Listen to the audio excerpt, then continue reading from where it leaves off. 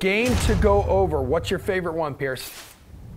I'm going to go with Jacksonville and Houston over 39.5. This line is just a little too low for me. Both these defenses are bad. It makes more sense to see these lines near 50. I know the offenses aren't great, but they've played better recently. And there's going to be, it's not even really a narrative with James Robinson. He's a good running back. He's averaging more yards per carry. The theory is with Urban Meyer going out, Robinson's going to get pretty much unleashed here. And you look at what Houston did last week. I like Rashad Penny to go for 137 yards. Jonathan Taylor ran all over them. Everybody's running all over them. The Jets trio of running backs, if you can even call them that, hit almost 140 yards against Houston. So I think Jacksonville's definitely going to be able to move the ball. And Davis Mills played decent last week.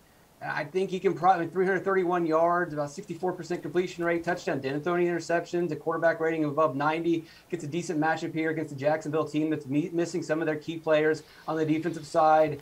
The offenses are better than the defenses in this game, so I don't understand why the number's this low. Go with the over. Yeah, Carlos Hyde, by the way, was ruled out earlier today for Sunday, so it is it's going to be a James Robinson feast for sure.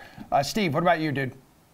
Yeah, give me Falcons and 49ers at over 46 points. I mean, look, the Niners offense has been rolling. They've scored at least 30 points in 3 of their last 5 games, and now they get a really soft Falcons secondary run defense. Like, you look at the run defense for the Falcons, they've given up exactly 49 rushing yards in 2 straight games. That was against the Buccaneers, who never run the ball to begin with, only 15 times in that game. And the Panthers, who have like an RB3 as their RB1 right now, only ran the ball 14 times in that game as well. Prior to that, 100 yards plus in 6 straight games for opposing running backs against the Falcons. You know, I know the 49ers have some issues with their running backs, but the connection that Garoppolo and Kittle has been having alone, just getting them downfield and putting them in position to score in the red zone. The Falcons really struggle against defending against opposing teams in the red zone. Give me over 46 in this one. They should be going back and forth on the field in this game. Alan, which game's going over on Sunday or Saturday?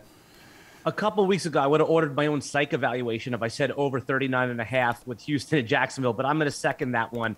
The dead cat bounce of Urban Meyer is real. Sharp bettors pushed that line from 3.5 to 5. We already said that DK Sportsbook is giving away money, keeping that line at 3.5. But both rookie quarterbacks, Trevor Lawrence and Davis Mills, have that chip on their shoulder narrative going for them. Mills is fighting for a starting quarterback life as Houston is presumably going to make a Watson deal this summer, which brings back a quarterback. I think there's sneaky shootout upside here, and I guess not so sneaky since the people that are on this now. But it's a great spot for Lawrence to push back on that bust grumblings that have started to permeate in the darkest parts of the web.